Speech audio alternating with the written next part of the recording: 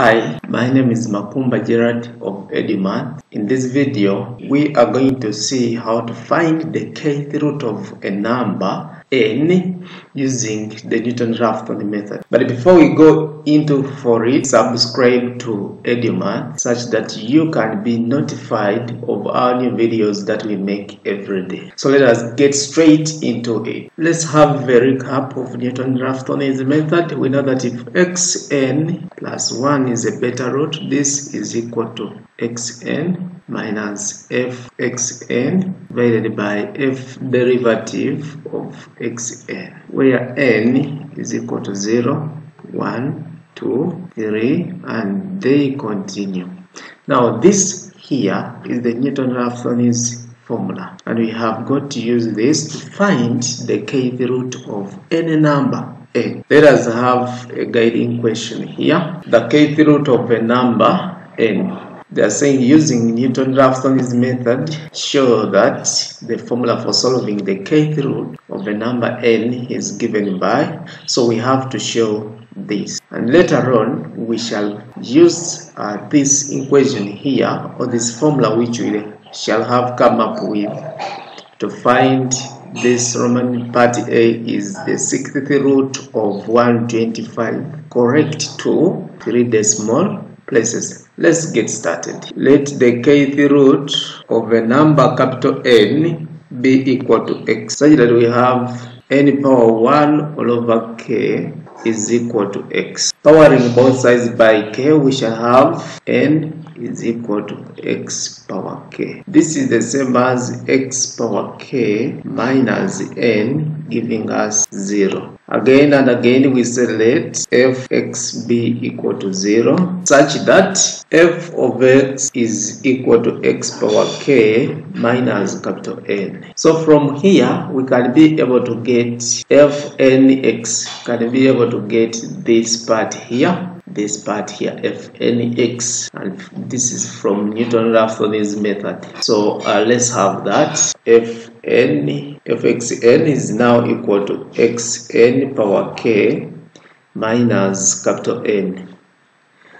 And from this continuous function, this has been now discretized. From this continuous function, we can be able to get f derivative of x. So when you differentiate this, we drop a k, x power, we reduce the k by 1. We shall have k minus 1. Out of this, we can be able to get f derivative xn, which is equal to k xn k minus 1. So from here, after obtaining the two functions, we are now going to substitute them in the Newton-Raphson's formula. So xn plus 1 is now equal to xn minus fxn is now this xn power k minus capital N divided by f derivative xn. So this is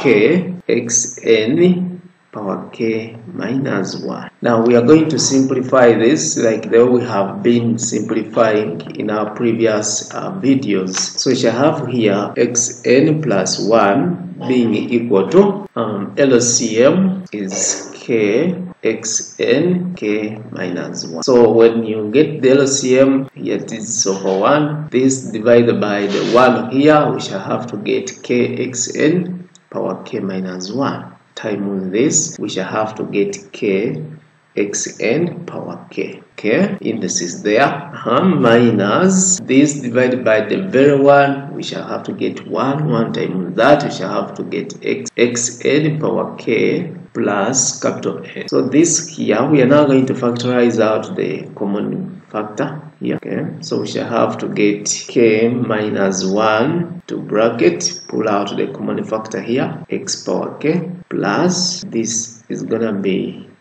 capital N. Next, I'm going to distribute the denominator in the numerators. So this is going to be k minus 1 x, this is xn power k divided by k xn k minus 1 plus capital N divided by K xn K minus 1. So that's what we have. Next, we are going to use indices on the second one here, on the first part here. So here we shall have to get K minus 1 all over K. Indices comes in x power K, N power K, times when this goes up, the power will become a negative, this here. So you shall have xn, now 1 minus K. It has left now the bottom going up, power becomes a negative, plus capital N all over K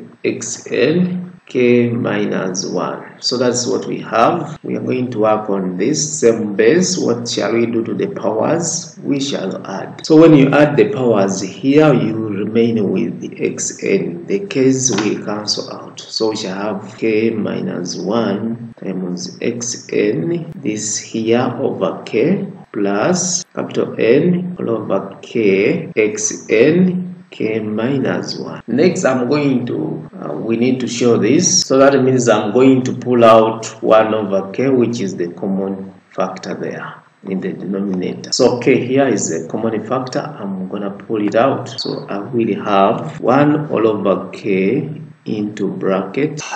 1 over K is out. That means I remain with K minus 1 xn plus K is out, 1 over K. So I will remain with N divided by xn K minus 1. So let's check the equation given to us. Yes, we have now got this. For values of N which are small n is equal to 0, 1, 2, and 3, they continue. So this is our better approximation of finding the kth root of any number. So let's try out. We are now going to use this formula to find the 60th root of 125. So when you try to compare this here, and this, you realize that our K is 6, our N is 125. That is basically what we have to do. And perhaps we have, because we are required to find the 60th root, we have to find the initial approximation from this, where it lies. Then you have also to get the maximum possible error based on the degree of assurance given here, which is 3 decimal places. So let's try that and see. Here, so they need us to find the 60th root of 125 to 3. This is part 3 dps. So our capital N is 125. Our now K is equal to 6. Now we need to discover where the 60th root of 125 lies. Okay. So the 60th root of 125 lies between 2 and 3. 60th root of 125. Yes, the 60th root of 125 lies between 2 and 3. How do you get these 2 and 3?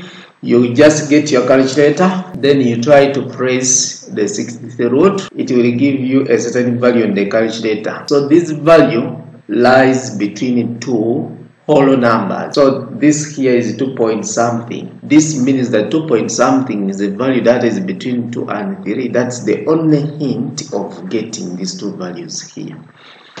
Okay, so let's proceed and get the initial approximation to our root, which is x naught. So this is going to be the average of the two. So we shall have 2 plus 3 divided by 2. So x naught here is 2.5. That is our x naught. Now we substitute in. We need to start with when n is equal to 0 and small n is equal to 0. We shall have to get x1, giving us 1 all over k, but k is now 6, into brackets. Now k, which is 6 minus 1, here we shall have to get 5. Our xn is now 2.5. Our x naught, because n is 0 here, plus capital N is now 125 all over x naught, small n is 0 now, and k is 6, so this will be power 5. So we are going to substitute in our x naught, which is 2.5. So x1 will be 1 all over 6 into bracket 5 times 2.5 plus 125 divided by 2.5 power 5. So this here, when you press very well on your calculator, we shall have to get, so here we get 2.2967. This is the 4 dps, and this here is x1. Now we forgot to compute the standard maximum error. It was supposed to be at this point, because the error is the only thing that can allow us to proceed. So the maximum possible error is equal to a half times 10 power negative 3. They say to 3 decimal places. So this here is the same as 0.0005. So this here is our maximum possible error that we need the answer to have. So now, before we continue, we have to check on the error. So error is equal to, we have x1 minus x naught. Now x1 is 2.2967 minus 2.5 under magnitude. So this gives us 0.2033. This here is far big compared to the maximum possible error. So that means we should continue. N is equal to, it was 0, now it's now 1. Here we are going to get x2. x2 being equal to 1 all over 6. K is still 6. Those are constants. 5. Now x1 plus 125 all over x1 power 5. So let's substitute there x1. We shall have 1 over 6 into bracket 5 times 2.2967 plus 125 divided by 2.2967 power 5. So when you compute very well on the calculator, x2 will be 2.2399. So that is our x2. Before we continue, we check on the error. Our error is now going to be x2 minus x1. So this here is 2.2399 minus x1, which is 2.2967 under magnitude. So when you subtract, we shall have to get 0.0568. This still is greater than the maximum possible error, which is 0.005. This tells us that we must go to when n is equal to 2, and we substitute in the other formula. So x, when n is equal to 2, we shall have to get 3. X is 3 equal to 1 over 6 into bracket. This here is now 5x2 plus 125 all over x2 power 5. So this here, let us substitute 1 over 6 to bracket 5 times x2, which is 2.2399 plus 125 divided by x2, which is 2.2399 power 5. So this here, when you simplify, x3 is now equal to, this is 2.2361. Again, we have to check on the error. So we have error is now going to be the magnitude of 2.2361 minus 2.2399. So when we subtract there, we shall have 0.0038. Still, it is greater than the maximum possible error. So that means we have to continue and find exit 4 when n is equal to now 3. So we shall have x4 giving us 1 over 6 into bracket. We shall have 5x3 now plus 125 all over x3 power 5. Okay, so let us substitute in x3 and we shall have to compute x4, which will be equal to 2.2361. So we are going to get the error. You can see that this here, x4 is equal to x3. So the error is going to be 0 because we are going to get x4 minus x3. 0 and 0 is less than the maximum possible error. There is no error, so that means we have to make a conclusion about the 60th root of 125, and this here, therefore the 60th root of 125 is equal to, they needed this to be to 3 decimal places, so this is 2.236, 3 decimal places. So that is where we end. And this here is the 60th root of 125. Now I urge you to go ahead and do part B and part in the same. Please, you can play back the video, then you keep on following like that. Alright, so we have come to the end of today's lesson. In this video, subscribe to EduMath such that you can receive the videos that we shall be uploading